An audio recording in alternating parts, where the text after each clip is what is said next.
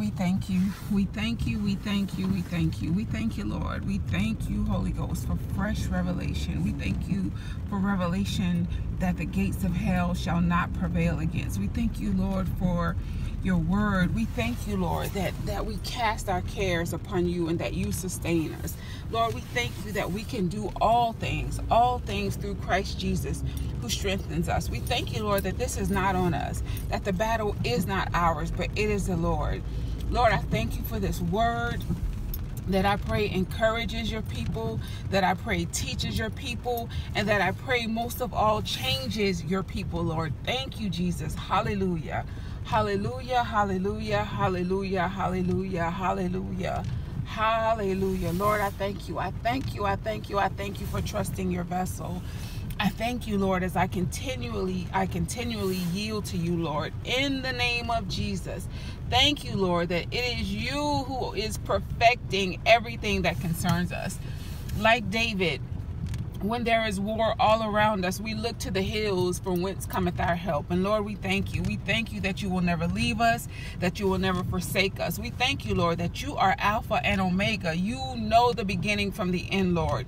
We thank you and we thank you. And it is upon that revelation, Lord, that I will impart to your people in the name of Jesus. In the name of Jesus. Hallelujah. I want to talk to you all about new level, new devil. And you, like the young people say, it's a lie. It's a whole lie. It is a lie, y'all. It's a lie. It's a lie that we have believed. It is a lie that has hurt us.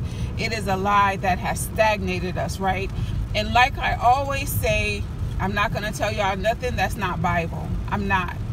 And this word comes because, you know, I decided last night, I made a decision last night to venture out into something that I've done before. And, you know, I woke up this morning feeling like I was dealing with some warfare and not necessarily feeling my best. And, you know, I just started to pray about it and I started to come against it.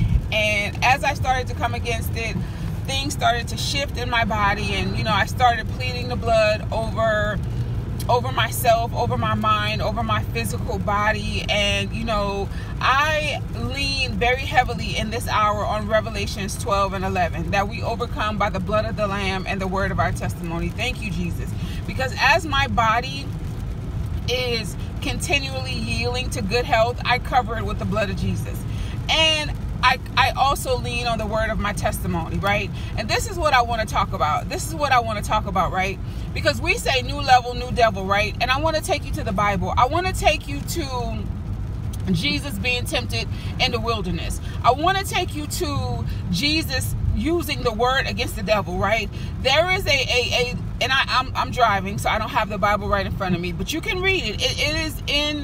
It's in one of the Gospels where Jesus is tempted in the wilderness, right? And the Bible says that Satan left until a more opportune time. The Bible says Satan departed until a more opportune time, right? It didn't say another devil was going to come. It said, that same devil was coming back at a different time. At a different time. Let me tell you, right, the enemy doesn't want us to progress. He doesn't want us to move.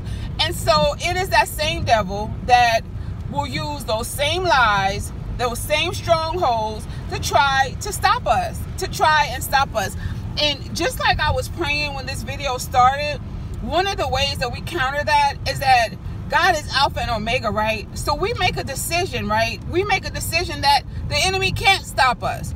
You know, one of the things that God said to me is, are you expecting the devil at a new level?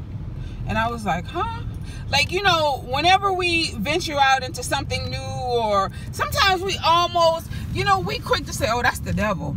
That's the devil. Like seriously, right? We do. And I'm saying all of that because God was teaching me. God was teaching me, first of all, about healing my expectation. That's one thing that God has been talking to me about, right? Jesus says, you know, don't let your heart be troubled, right? He says, in the world, right, there's going to be issues. There's going to be trouble. He said, but be of good cheer. I have overcome the world, right?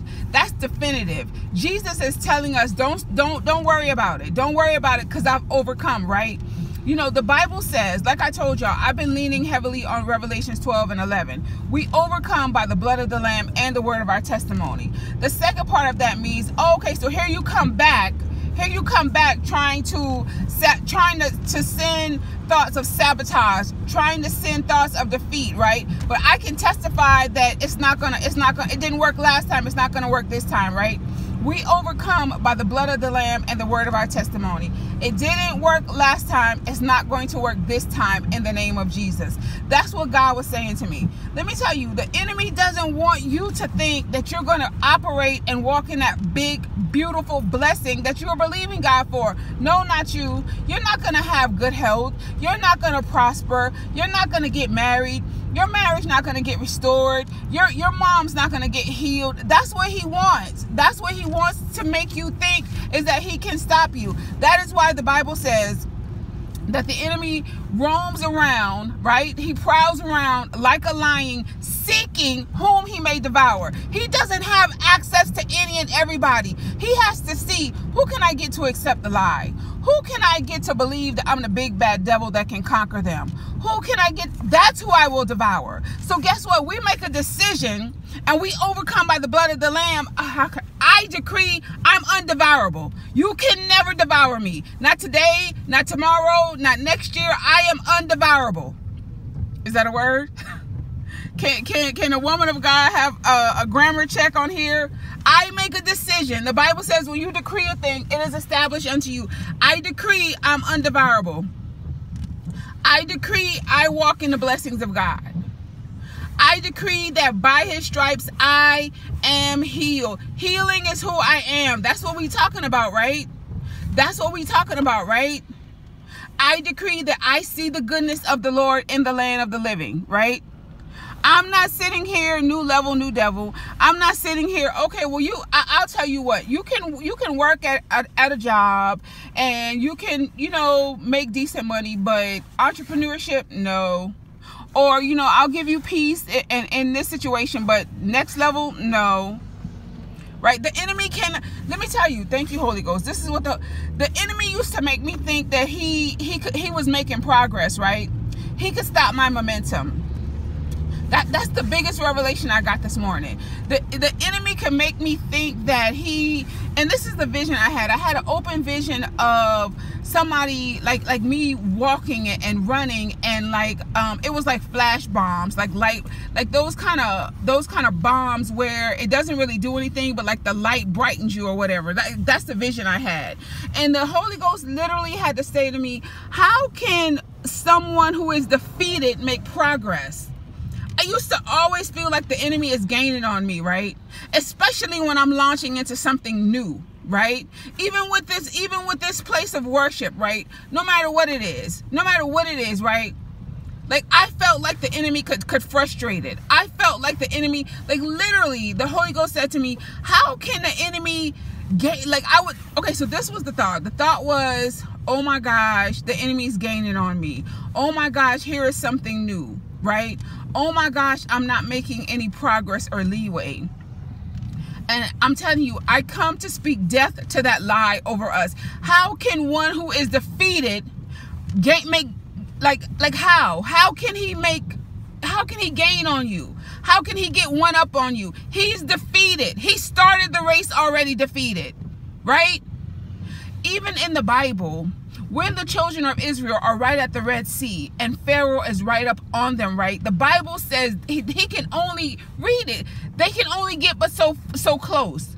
They can only get but so close, right? This is in the Bible.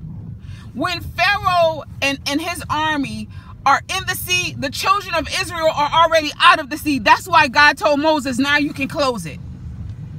Right? The children of Israel were never in jeopardy of drowning because they are already completely through the Red Sea. I'm trying to help us, right?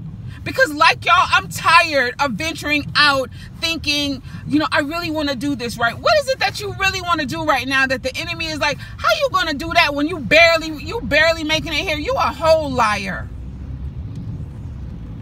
get so crunk, like when I like I do, and this is just really how I talk for real. And I really tone it down for this video, because if y'all would hear me by myself, like, listen, I'm not playing no games with the enemy. I'm not playing no games with these lying thoughts and these vain imaginations and these strongholds. The devil is a liar. Did you hear what I said? The children of Israel were already through the sea when Pharaoh's army was allowed to come in the sea, and it was only because God said, "Okay, now close it, Moses. Now we got them all caught up.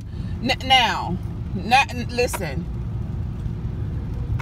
Yeah, now we can close the sea. Now we can close the sea because we got them. We got them right where we want them. And now the children of Israel will never, ever, ever have to worry about Pharaoh's army gaining on them. They will not have one night of unease in the wilderness wondering, man, I wonder if they got through.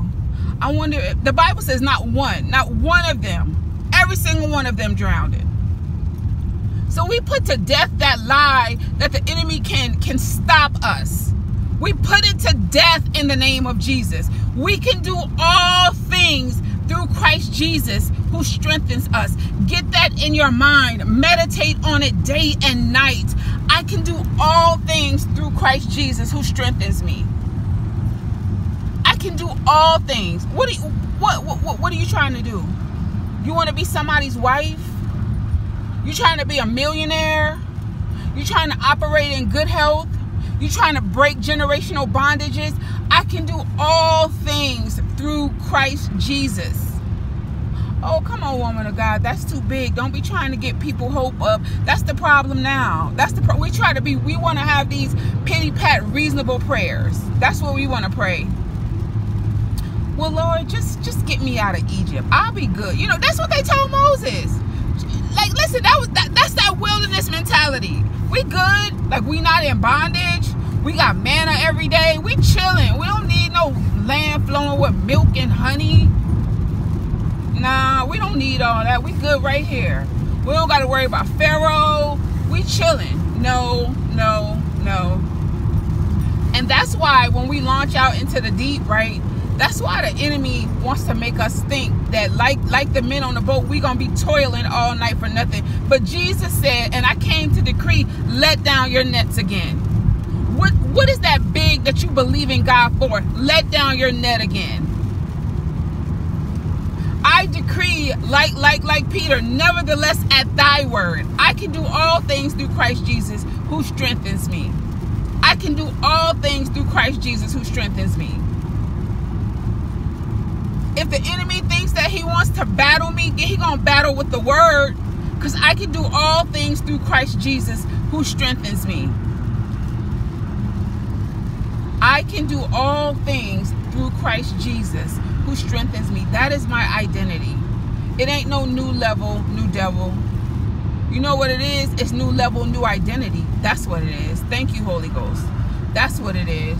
Oh, okay. I gotta be better than I was last time. Okay, that's what it is. It ain't no new level, new devil. It's new level, new identity. That's what it is.